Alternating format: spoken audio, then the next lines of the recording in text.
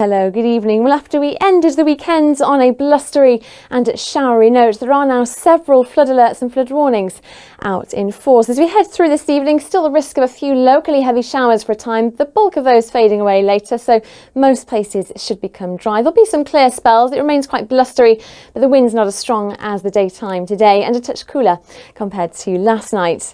So for Monday, aside from the odd shower, most places tomorrow morning should be dry with some sunny spells. Everywhere though, into the afternoon clouding over, and later on tomorrow we'll see some patchy outbreaks of rain spreading in.